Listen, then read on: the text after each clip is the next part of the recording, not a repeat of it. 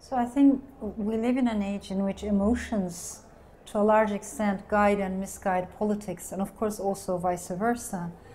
And in many ways, this is the age of anxiety. It's almost like an existential angst. We're worried about the future, whether our children will have equal circumstances, job opportunities, education opportunities.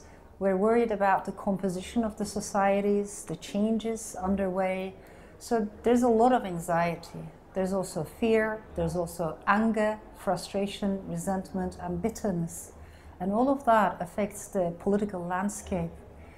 The solution, in my eyes, is not to deepen polarization. I think we need to be very careful about that, and we need to find a way to smash these dualities. Because coming from a country like Turkey, one of the things that I have learned in my own lifetime that I've seen happening is whenever countries are divided bitterly, the only people who benefit from that kind of polarization are the populist demagogues. They love that. They thrive upon that. So to me, the way forward is layered. On the one hand, I think we should be very vocal and open about our criticism of populist demagoguery, ultranationalism, religious fundamentalism, all kinds of ideologies that divide humanity into imaginary camps of us versus them and claim that us is superior to them. They're not close to my heart. So I should be very critical or open, clear in my criticism of that way of thinking and the demagogues who exploit that kind of thinking. But at the same time, the biggest question, I think, in front of many progressives is, how do I connect with the people? People might have voted for Brexit, people might have voted for Trump, might have voted in very different ways that I personally would like to see. That is not enough reason for me to stay away from them. That is not good. So if we become disconnected, withdrawn into our own tribes, then we will be surrounded with mirrors, only the echoes of our own voice, and that won't help us. And in fact, I think that's a very narcissistic existence. If I'm only surrounded by people who think like me, vote like me, eat like me, dress up like me, I only want to see my own mirror image. Whereas I think in life we learn from difference, and we should not forget that. But the biggest question, of course, is, do we have the language?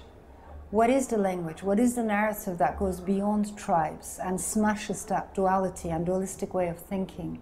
Do we even have a common language right now? Because we're so divided into tribes of anger. But my mind is very clear about that. I mean, I don't want to go into one tribe just because I'm angry at another tribe. It won't work like that. So I have a very critical view on identity politics, the way identity politics is being understood and practiced in many parts of the world. I think as human beings, we have multiple belongings. Rather than being reduced to a single identity and being okay with that, I want to fight for multiplicity, for pluralism. And I think that's one of the things that today's populist movements have in common. They are essentially anti-pluralistic. They can't deal with multiplicity. They all want to reduce us to single categories. And I think we need to resist that. And if I may add this, I lived in Boston for some time at Mount Holyoke, and one of the things I learned in the area, I learned a lot from particularly African American women's movement of past generations, reading about them, reading about their work. That left a big impact on me. So when you read people like Audre Lorde, all these women, they believed in multiplicity. Because they were women, they were aware of sexism.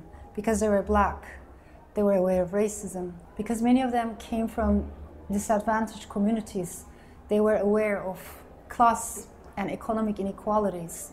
Many of them came from LGBT backgrounds, they were aware of homophobia, transphobia, etc. So for them, power was multi-layered. And when you read their work, for instance, Audre Lorde, she says, look at me, I'm a woman, I'm black, I'm a poet, I'm lesbian, I'm this, I'm that, and many, many more things you might not be able to notice when you first look at me. So there's that emphasis, like Walt Whitman used to say, I contain multitudes. I think we lost that in today's progressive movement. We all contain multitudes.